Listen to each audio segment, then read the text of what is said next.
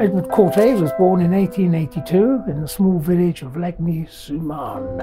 He had the incredible claim to fame that at the age of 16 he had a very large picture of a man ploughing accepted in the Paris Salon.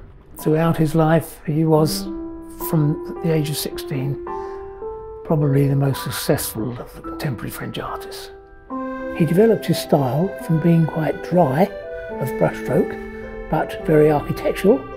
In other words, he would actually sketch in with quite a sharp black or brown pen the image, and he would colour it, but still very thinly. And towards the latter part of his life, he was ladling the colour on very broad brushstrokes, very free. We have these examples of the three main periods.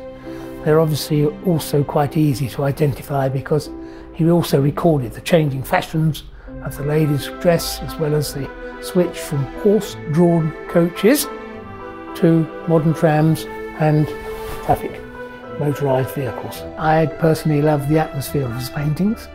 He captured the movement of the horses and the omnibuses without any problem at all, together with the swish of the ladies' skirts. There's always a great depth in his work, and he didn't glorify the subject in any way. He actually captured what he would have seen, or you would have seen if you'd have been there.